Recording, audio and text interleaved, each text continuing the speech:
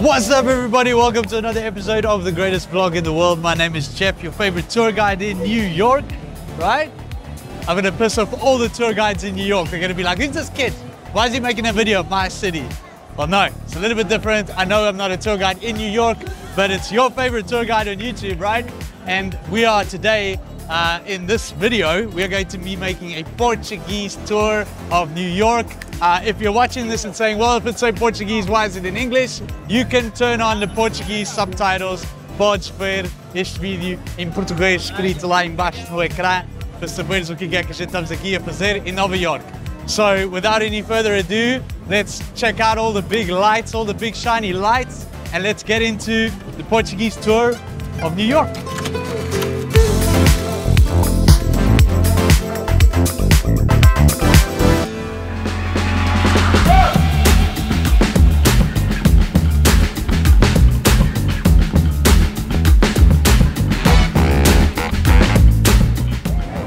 Photographers, these are shooters. Yeah. They know what they're doing, don't they?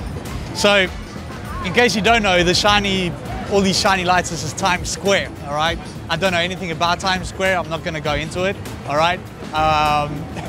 We did watch a video of a tour guide on YouTube. Was it Sarah Funky? Thank you very much, Sarah, for your tips. We watched that in the hotel room. And of course, we were too late to book a tour. So yes, we did want to actually book a tour for Monday, but we got there and it turns out that this lady YouTuber's tours, just like Jeff's tours in Madeira, for all my Madeirans watching, was fully booked for a long time. The power of YouTube, I guess. If you guys thought Pico do Arieiro was packed, you should see this place. There's people everywhere. Andre's losing his mind, doesn't know what to film. He's filming everything. I think it's this way, yeah?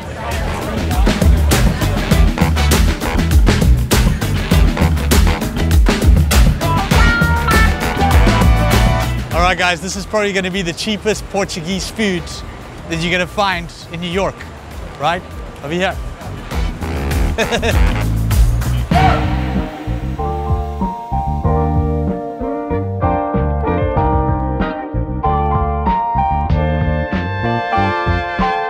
This is golden sardines. Yes. So edible gold inside, so no other, and you said you got this patent.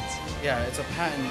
So no other store in the world can replicate it. If you go to another sardine store and you see this, call us, we'll sue them. Yeah, we have Portuguese lawyers, the best Portuguese lawyers in the game. This is a Portuguese company, correct? Absolutely. Andre just told me a fact here that I did not know. This company started in 1942, selling only eels, and then post-World War II, they started selling so many other fish.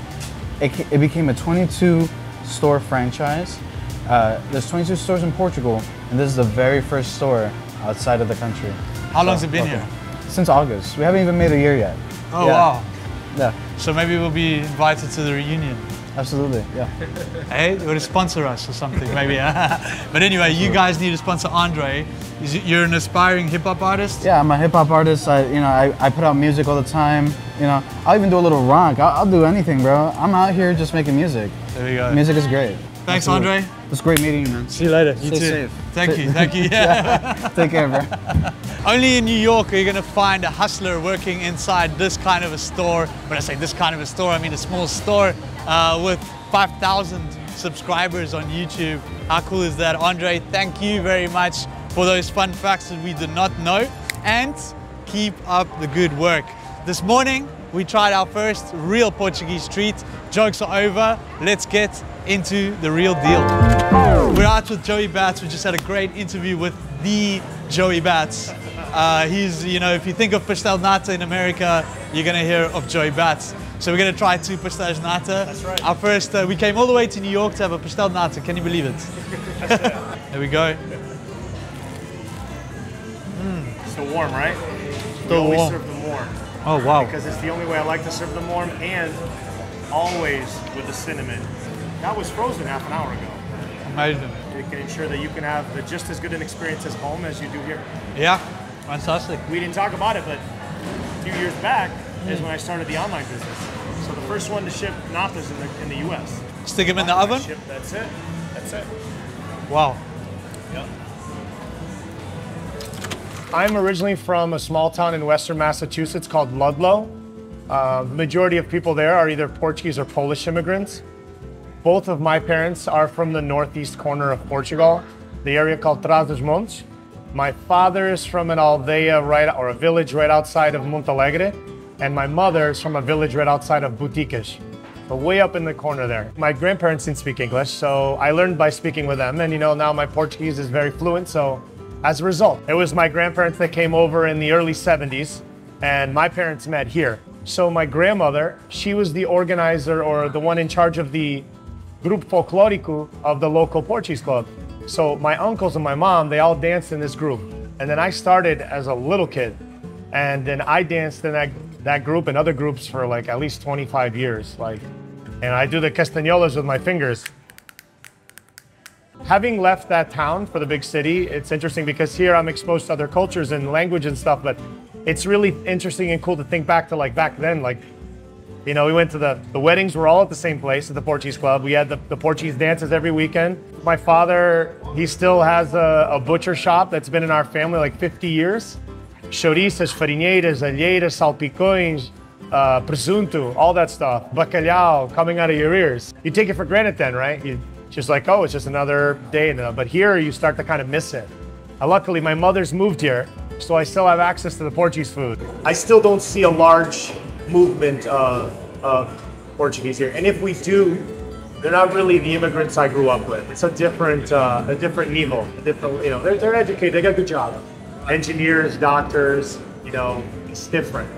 I've been in New York for about 11 years now, and I started my business at the end of 2016, and it just kind of went from there. I started on the street fairs, and I tried wholesale.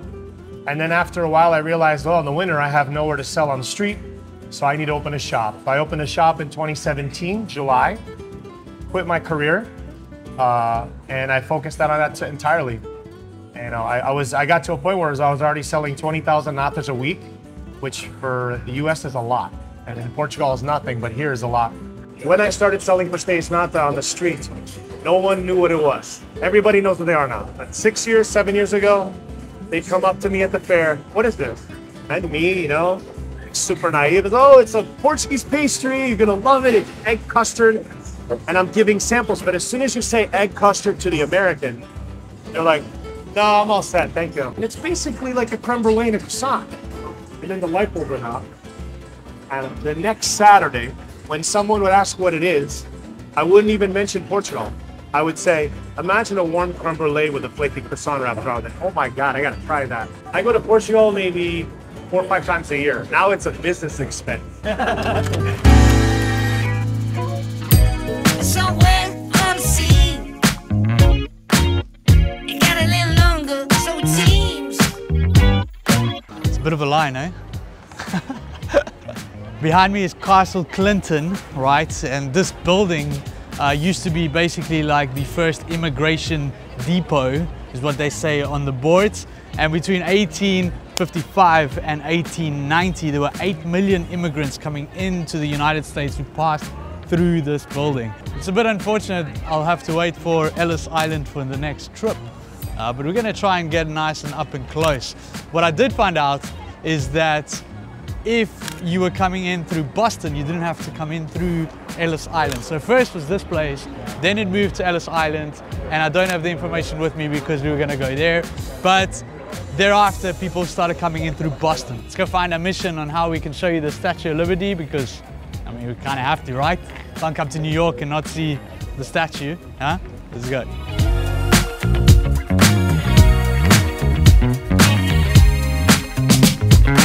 Fun fact, Isaac Mendes Seixas arrived in New York from Portugal in 1730, Portugal. His son, Benjamin Mendes Seixas of Newport and later New York, became one of the founders of the New York Stock Exchange. Bet you didn't know that, eh? Portuguese tour guide in New York, check it out. But another good thing is that we're seeing a lot of construction work.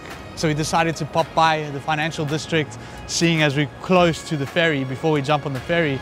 And a lot of work going on, which means maybe we're in a bull market, huh?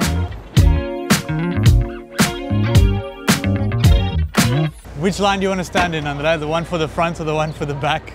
The front. The front? Always the front. Eh? Always the front. What are you going to deal with? The horns or the bulls? Yeah, we got to take the bull by the horns, huh? Exactly. Not by the ball. Should we go find that ferry?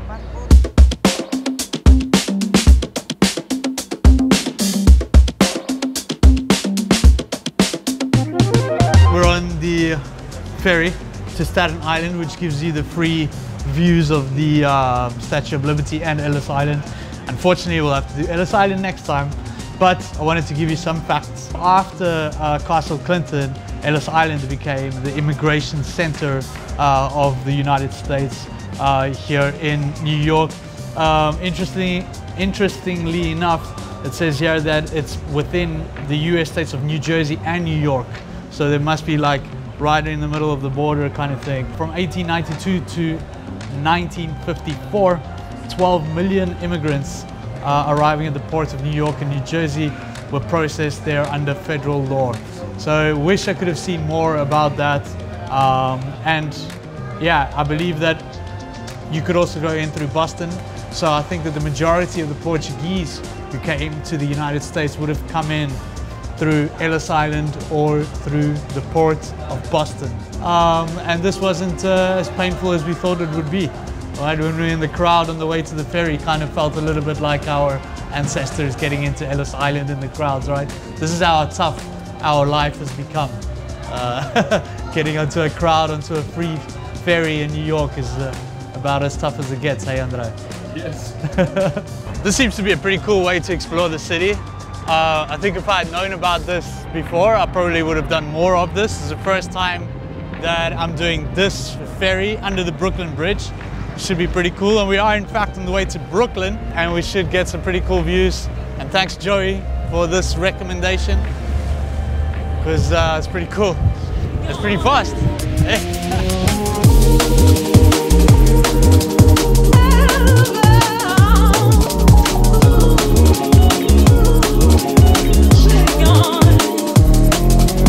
One of the best tips I had when coming to New York with that from that YouTuber. She had this tip that we only saw yesterday, but thankfully I brought my sneakers because I actually wanted to work out while I was here and not get fat, you know, because we're going to be here for like 12 days. Today I wore my training sneakers, and yesterday with the other shoes, and my feet actually feel a little bit better. They're still sore, but a little bit better. So if you come into New York, bring 2 pairs of shoes, comfortable shoes, and switch them around. So thanks Sarah Funky for that advice. We're now in SoHo, and apparently someone has already beaten us to it. Somebody's done a Portuguese in SoHo documentary, something like that. We'll link it somewhere down below. Somewhere in 2018, I believe. And they got all of their references from the newspaper guys that we met just the video before from Newark. So we're onto something for sure, because we're finding the right sources. The Portuguese church, or at least the church where all the Portuguese kind of congregated, in fact, there is a little bit of information which I'll tell you when we get to the church. I'm helping Andrea with his bag as well. Poor guy's been carrying this around all day.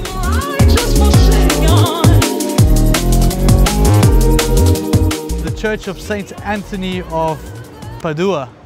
Padua. The oldest Portuguese national parish in the United States, serving as a religious and cultural center for the Portuguese community. During the late 19th century, SoHo and the surrounding areas became home to the significant number of Portuguese immigrants. They were drawn by opportunities in industries such as textiles and manufacturing, and the cultural hub was around the church. If you are a Portuguese American and you want to tell us your story, or if you just want to comment, then go ahead and do that. Like, subscribe, comment on the video on what you're enjoying. Let me show you what I've spotted on Sullivan Street, right there. Well, it had a Portuguese name. Technically, it's Brazilian, isn't it? But brigadeiro. I mean, brigadeiro. It could be Brazilian, could be Portuguese. Which came first, you know, is it the chicken or the egg? Yeah. Oh, check a Land Rover Defender. Oh, you beauty. Very nice. What happened to Portuguese? Eh? Is there What happened to Portuguese? What happens? Yeah. I don't know, they left, I believe. Hey? You're Portuguese? Yes. Okay. Where can we go for some Portuguese? You know English? Não. Fala português? Falo português. Ah, ok. Então, onde é que se pode vir aqui para beber sei lá? Aqui não há loja portuguesa. Antes havia, agora não. Antes havia, agora não. Não. Agora é tudo americano. É tudo americano. Yeah. But we just bumped into this lovely lady from Minho, Portugal. Not the first person from Minho. The barber in New York was from Minho. So yeah, no more Portuguese shops. They've left. More American places.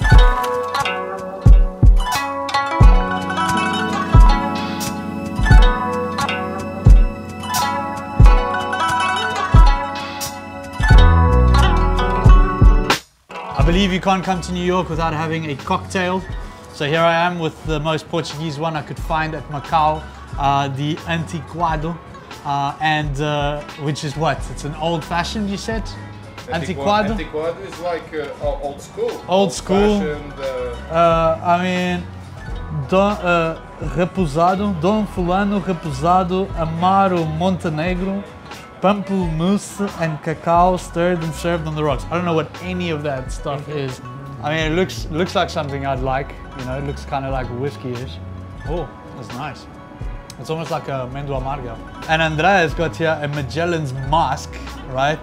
Máscara de Magalhães. What Andrea was saying, because Andrea told me the Magalhães story before. So I have heard that story from the history buff Andrea over here. So thought I saw it on the menu and it was like, hey, yeah, you're gonna be drinking that. But anyway, this is basically like Chinese Portuguese, you know, fusion kind of thing. I thought it was really interesting. I've never seen a Chinese Portuguese restaurant, so thought I'd try it out, eh? Piri piri, ginger, sesame slaw, which I have no idea what it is, but peanut curry sauce, sold on that. So I'm having the African chicken. Andrea's making me use the chopsticks. It's nice though, it's kind of chili, and I love everything chili. So, chili is good. The words of Donald Trump, Macau is in fact in China.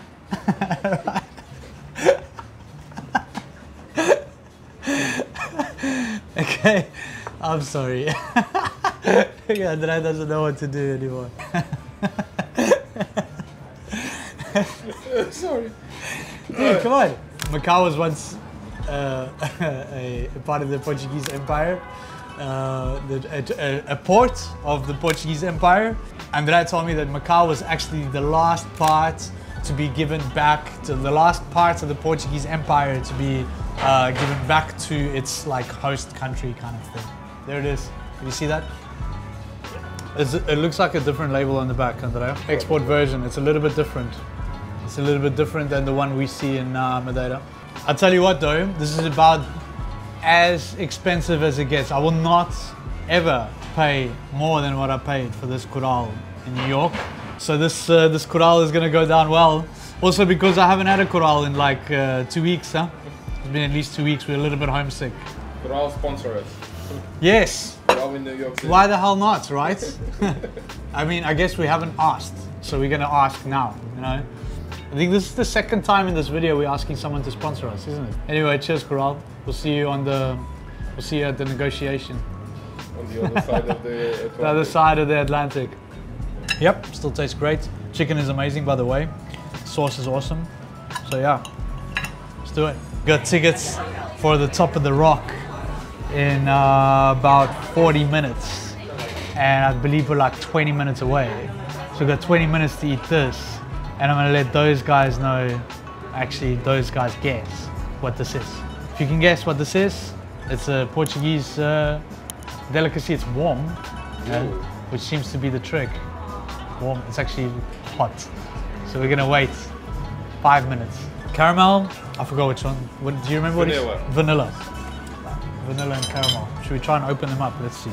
We're not gonna tell anyone because it's gonna be our little secret. Haven't we? Oh yeah. I'll tell you what, this place is worth it just for this.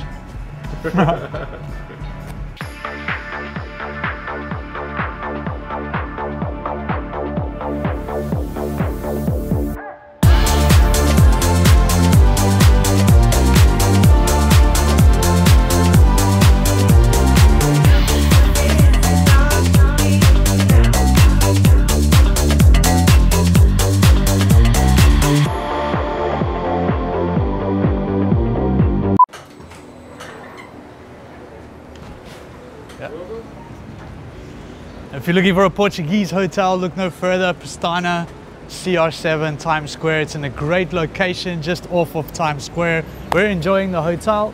It's very simple, all right, but it's in a great location and it's very comfortable. So yeah, that's that. We're gonna check out now. We're gonna go and meet with a friend of ours, João, who's gonna be interviewing. We're gonna be interviewing for the big project. Remember, we're building our big documentary project. It's gonna take a couple of years, but we've got a very interesting prospect now, João. So we're gonna have a chat with him and then we're gonna explore more Portuguese stuff. In a nutshell, I was born and raised in Lisbon. I studied there, did my master's there, and out of college, I worked for an insurance company, left to start my own company, built a company from the ground up, and ended up selling the company to Google in 2019. And that's what brought me to the US. I mean, building the company brought me to the US a few times a year. I would spend like 6 months out of the year. And then when I sold the company to Google, I had to move to New York definitely, and I've been here for 5 years since. One of the things that I miss the most is spending my Sundays with family. And I think it's I'm not sure if I would call that a Portuguese tradition, but it's definitely something that happens a lot in Portugal. Sunday, people get together to have lunch and spend the afternoon together. I feel that in New York, there is not so much of that. Definitely not for me, because most of my family is not here. But even the people that I know, everyone feels a little bit more isolated, or their parents are elsewhere. So that kind of tradition, if you will, it's something that I miss very much. A lot of the people that came from Portugal, they came here to do something else, right? Like they didn't come here to work in finance or fashion, or so it's natural that they ended up settling in places where were more like family friendly. Cost of living was you know, more affordable. And you know how this goes. Once you have like a little Portuguese settlement, it just grows there, right? You know, your family, everyone, it just grows. So I think there's a little bit of that, and I think it's kind of natural that kind of first couple waves of migrants coming from Portugal didn't come to New York City, but instead ended up settling in, you know, all these small towns or all these communities between Boston and New York, right? They have great quality of life, and you know, I even been to a couple of towns where you can go anywhere and just ask for things in Portuguese. Doesn't matter. School, supermarket, you can leave without knowing English. Did that surprise you? That was surprising. That was surprising. Surprised us for sure. Yeah. Favorite Portuguese food? Tough. I have many. I would say top 3 would be something like bacalhau à Brás, grilled fish in general. I know it's not like one thing, but it's something that I crave every time I go to Portugal. I'll say cozida à portuguesa. I just love it. The most surprising food I had in New York that I actually liked it. It's fried chicken on a waffle. It's surprisingly good. And so yeah, I guess that's one that everyone has to try. The sweet and savory, that it kind of works. It's kind of delicious.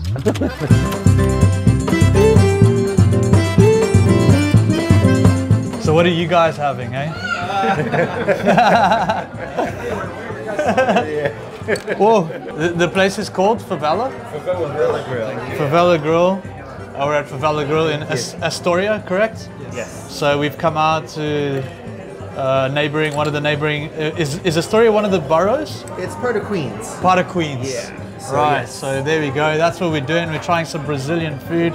Of course, there's loads of Brazilians in New York. So we're starting off with some caipirinha. That looks like what you guys call yuca, eh?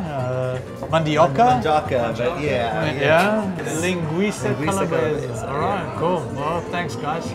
Bon appetit, huh? Bon appetit. The caipirinha is almost finished. So we've got these little cheese balls, pound de queijo.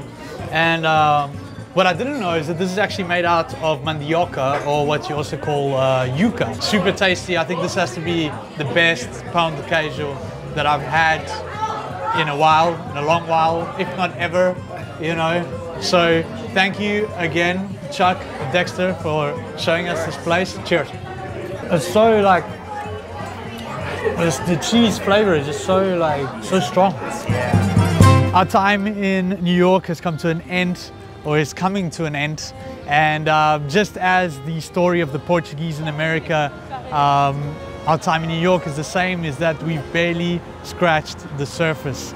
And behind me is a little bit of proof of how little we know about these things, because this over here is in fact a Portuguese synagogue, the first Jewish congregation to be established in North America. Its founders were 23 Jews, mostly of Spanish and Portuguese origin, who had been living in Recife, Brazil. Here we go, along with the Portuguese Jews who came to New York in the 17th century, right, that's 1600s. So before America was founded, as you were saying, yeah? Yes.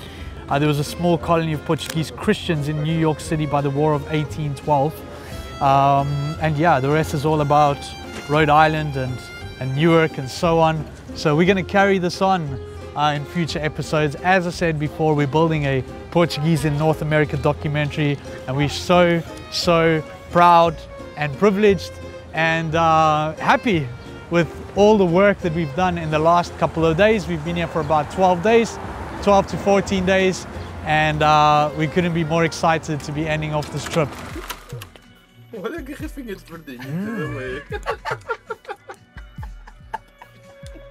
Doesn't get more Portuguese than this, huh? Bottoms up. Bottoms up. Hey, you hear that? That's how they say it in New York. Bottoms up. Bottoms up. Saúde. Saúde. Hope you guys have enjoyed our little party. We came back to Joey Bats to try the flavored natas. And I'm very curious about the maracuja. We got maracuja and we got chocolate. So yeah, that was it. I hope you guys had a great, I hope you guys enjoyed this video. The Portuguese tour of New York, right? Doesn't get more Portuguese than this, eh? André? Let's hit the road. Let's hit the road. Perfect. Ooh. You know it's good when it flakes like that, eh? Ooh. Yeah, it's a subtle flavor, which is smart. Of course, who am I to say, huh?